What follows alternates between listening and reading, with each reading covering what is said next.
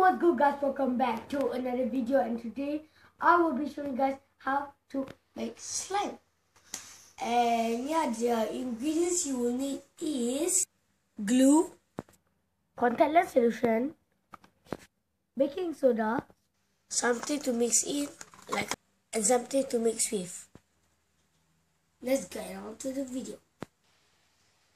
Okay, so now we need to put our glue in a container. Okay, this is how much one. So yeah, done. Let's get Z. Okay, now you need your contactless solution. This is the one left. I bought a new one because we are making later some more. So yeah, let's do it. We put starting with a little bit. Let's go. So as you can see, it's watery. And when it's watery, we put some baking soda. So yeah, a few. And the more you put, the more thicker it will be. Right, cut? Yeah.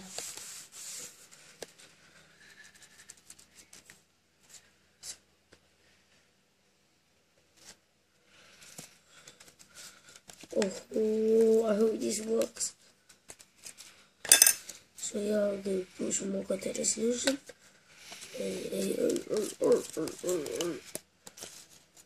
The texture's coming slowly.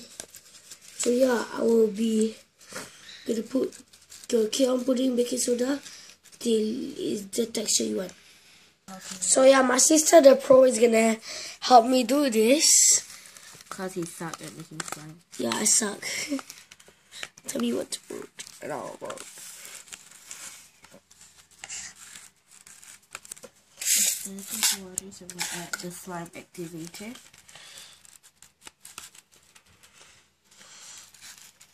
What? Okay, I'll make some. No. Please. Still not ready yet. No bar is gonna take on from where I left off. Okay. Now, did you put this? Who puts it in his head? What? I'm awkward. His sense will smell bad. Baking soda don't smell bad.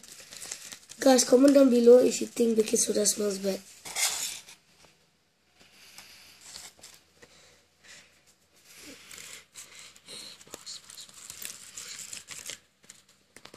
See? And this shows you it's not ready. You'll know when it's ready when the slime doesn't stick to the spoon or doesn't stick to the container. That's when you know it becomes ready. And this is an example of the slime I made just now before this video. It looks like this, and it's very you didn't leave it for 3 days to make it clear. a little bit rubbery, because it's normal slime, it's not fluffy slime. Later we're gonna put shaving cream. And make it fluffy slime. But we're not gonna show you guys. And continues this slime, which is very sticky.